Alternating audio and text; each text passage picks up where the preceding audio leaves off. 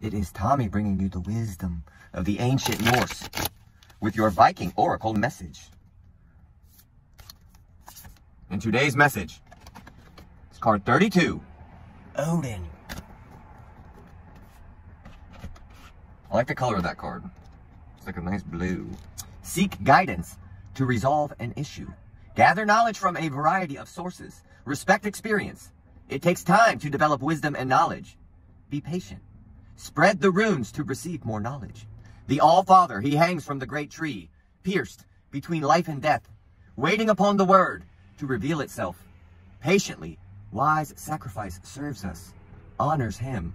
Odin, who was referred to as the All-Father because of his position as a protector and leader of both gods and humans, was perhaps the most honored of all Norse gods. He was considered the wisest of all gods, and the most well-known of his children is the thunder god Thor. Odin is a key figure in the Viking mythos. He features in many wonderful stories, most of which have as their theme the pain one must undergo to obtain wisdom. Odin is often depicted with only one eye, as he had exchanged the other for a sip of the well of wisdom when he was on his way to the world tree.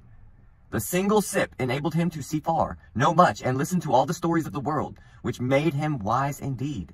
Odin had a subtle duality. He was both a god of bloody war and death, and a god of storytelling and intelligence. Warriors honored him before battle, for they hoped to enter his hall, Valhalla, if they died in combat. Fathers and teachers honored him too, in hopes that they would be wise and protective of the children in their care. Those who wished to glimpse their future or gather wisdom through an oracle could use the oracular tool he discovered, the runes, which were symbols most often carved on bone, wood, or stone. To obtain the runes from the Well of Word, Odin hung himself from a branch of Yggdrasil, pierced himself with a spear, and peered down into the shadowy waters below, remaining there for 9 nights until the runes revealed themselves to him.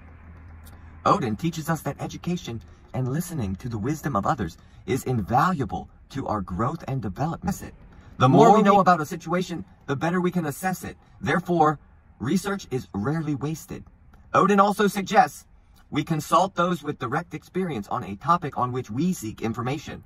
If we need guidance in any situation, we can turn to Odin, and he can guide us towards the answers that we need. So what I'm getting is, don't be afraid to ask for help. And if you're going after something or have a project or want to do something, emulate what someone that you think is doing it well already. You got this. Keep going. I love you.